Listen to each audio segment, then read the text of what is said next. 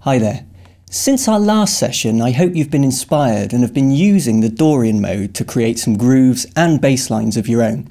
So, moving on, I'd now like to show you the fifth mode of the major scale, something musicians call the Mixolydian Mode.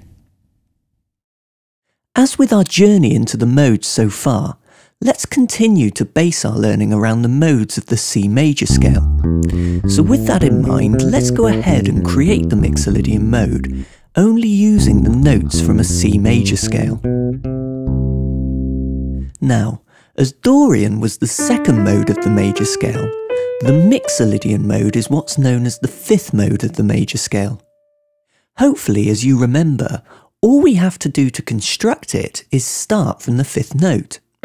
So, as we're looking at the modes of the C major scale, we start on the fifth note, which hopefully by now you know to be a G.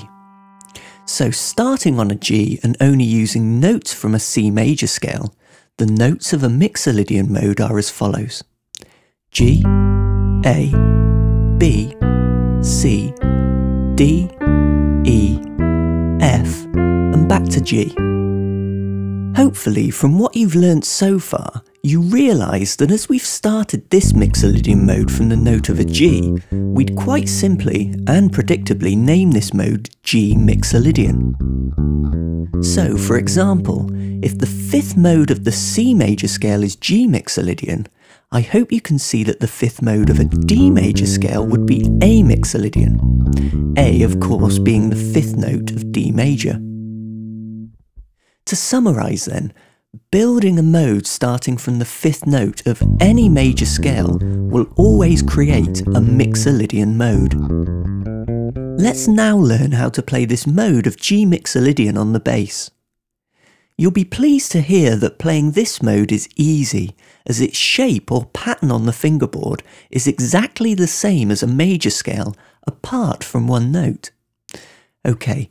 Starting from a G on the E string using your second finger like this, play up as if you were playing a G major scale, but when you get to the sixth note, stop before we continue on.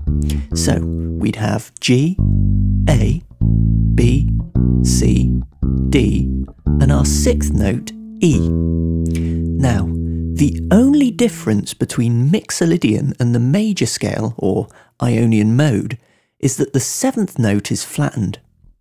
So to us as bass players, this just means moving the note down by one fret. So, as the seventh note of G major would be F sharp, we simply flatten this to give us an F. And then one tone up brings us to an octave G to complete a one octave pattern for G Mixolydian. Okay. To get this new shape of G Mixolydian under the fingers, let's play it along with the metronome. As always, to fit in with the click, play the root and octave G twice each time you change direction.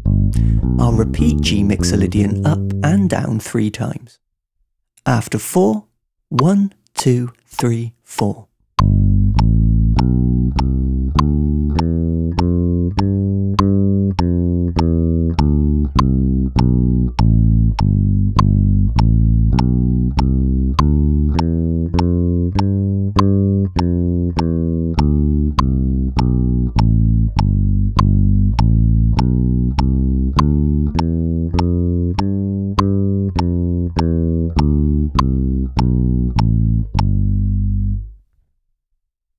As always, please remember that this shape or pattern of notes on the fingerboard is movable to any key.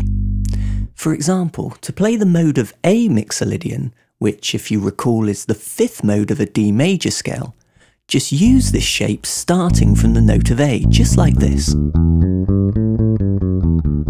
Okay, as with all scales and modes, let's try skipping in thirds through the notes that together make up G Mixolydian.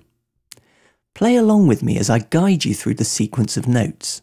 So going slowly on the way up, we'd have G to B, A to C, B to D, C to E, D to F, E to G, and to round things off musically, we go F, A, G.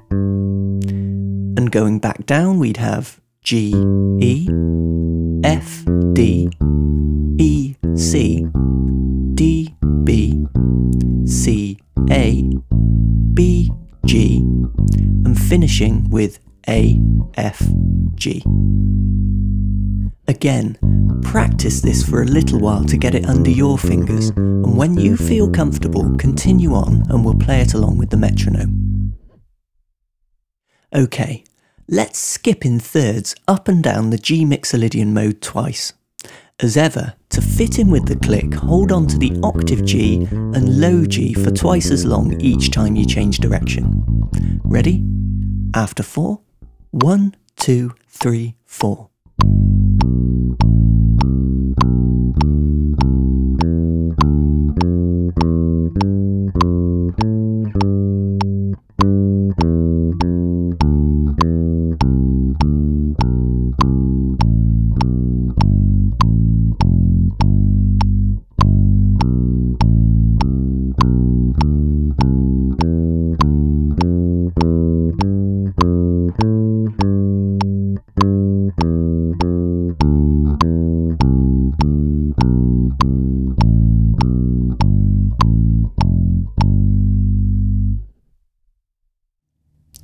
Having covered how to construct and play the Mixolydian mode on the bass, let's now continue on and take a look at the chord tones, the intervals between them, and the type of chord linked to a Mixolydian mode. So, still using G Mixolydian and taking the chord tones, which are the 1st, 3rd, 5th and 7th notes from the sequence, the chord tones of G Mixolydian are G, B, D and F. Having explained earlier about the flattened 7th being the only difference between Mixolydian and a major scale, hopefully you can see and understand that the first 3 of these chord tones, in this case the G, B and D, create a major triad. So, the intervals so far are ones you already recognise. A major 3rd here between the G and B, and a perfect 5th between the G and D. Of course, playing these notes together would in turn create a G major chord, but this time we're adding a flattened 7th, in this case an F, onto the major triad to create another type of extended chord. So what's the name of this new chord, and how does it function in music? Okay, the intervals of a root, a major 3rd, a perfect 5th, and a flattened 7th played together will always create a type of chord called a dominant 7th. So in this case we've created a G dominant 7th. Now, in music theory this chord is known as a G dominant 7th, but you might be more familiar with seeing it written down as G7. So, another connection we can make here is that the chord tones of a Mixolydian mode create a dominant 7th or 7th chord. Using this connection, we as bass players can directly represent the sound of a 7th chord, in this case a G7, one note at a time by using the mode of G Mixolydian. Okay, to finish with, I'd now like to show you how to play a dominant 7th arpeggio. Staying with the chord of G7, the arpeggio, remember, is just the chord tones played in sequence. So on the way up it starts with a major triad, the notes G, B and D, and the last chord tone is the flattened 7th, which is an F played using the 2nd finger. Okay, with me, let's now play this G dominant 7th arpeggio along with the metronome. I'll play it up and down 3 times. And each time remember to play the lowest and highest notes twice each time you change direction. Okay, after 4, 1, 2, 3, 4.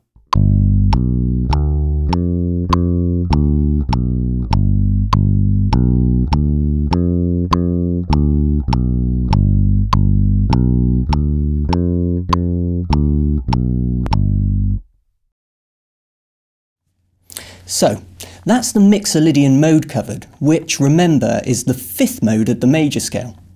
What I'd like you to work on is getting really comfortable with this new mode.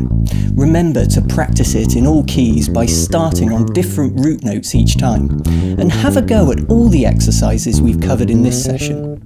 Also, I'd like you to spend some time creating bass lines of your own, just using the Mixolydian mode. And to help you achieve this, there's a G7 groove for you to play along to at the end of this session. So, enough talking, let's get playing. I'll see you next time.